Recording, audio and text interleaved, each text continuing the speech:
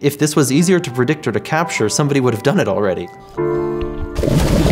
That's what got me hooked more than anything else, was this potential for telling the ocean story in a unique, powerful way that nobody has seen before. My name is Jeff Orlowski, and I directed a film called Chasing Coral. A couple years ago, I got an email out of the blue from a man named Richard Vevers.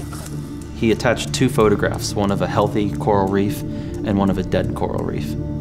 And when I saw those photos, the light bulb immediately went on. It's like, if you can document that change, you can reveal this to the public in a powerful way.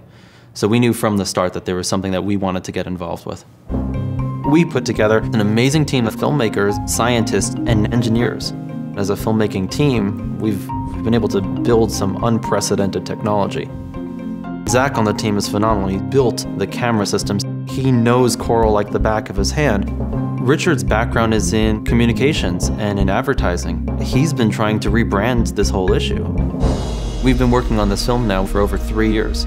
We went to Bermuda, to Australia, to Hawaii, to American Samoa, to all these different regions, chasing this phenomenon of bleaching that has been rather elusive and has been incredibly difficult to capture in a powerful way. It's really hard to wrap your head around charts and numbers, but when people see visuals that tells that story, they get it in a completely different way. I feel like as filmmakers, we are translators for the scientific community.